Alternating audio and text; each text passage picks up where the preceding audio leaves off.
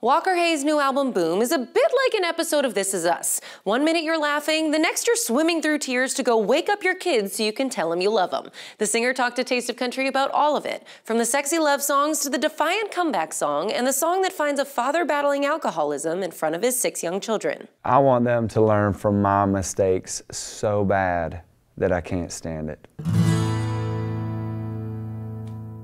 I'm Anya Hammer, and Boom is nothing if not honest. No, girl, can't touch my good as gold.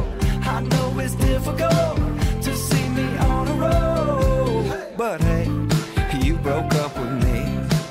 Yeah, what can I say, babe? Hayes says he's vocal about his professional and personal struggles because his fans have told him they don't feel alone while listening to songs like You Broke Up With Me, Craig, and Halloween, a song that tells his and his wife's love story. When I knocked on your door, every mask I ever wore shattered like glass on the floor.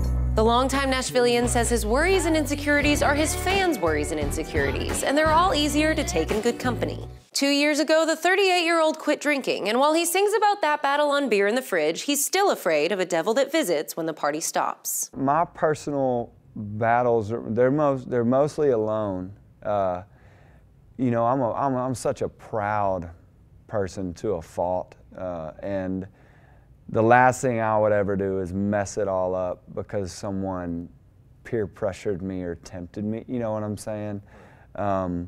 My difficulty is just alone, you know, in a hotel where the loneliness and the quiet just won't shut up. It's gonna be there in the morning, even though you won't. You're the reason I quit drinking, the reason I wanna get drunk. There are phases where it is most definitely a day-to-day, you know, battle.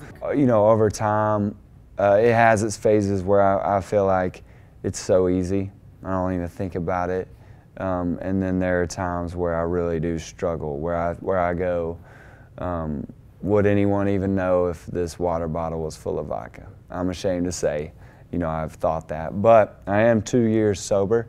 I have nightmares sometimes that somebody switches a drink and I accidentally drink, and I'm furious about it, and I wake up and realize that I didn't screw up, you know, and go backwards. But you know, it is a daily battle, and I write about that now too, just about how, you know, it seems no matter what I substitute for it, the reason I drink is still there. When I grow up, I wanna be like that.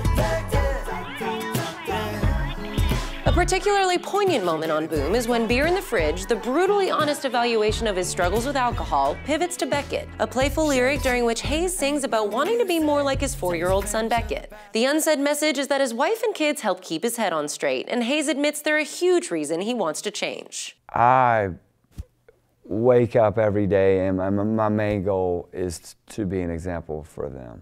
That's all I really want to do in life. I don't, you know, that's first and foremost, that matters the most. And I want them to learn from my mistakes so bad that I can't stand it. I don't know how I would deal with the pain of watching a son or daughter of mine experience some of the things I have when it comes to addiction.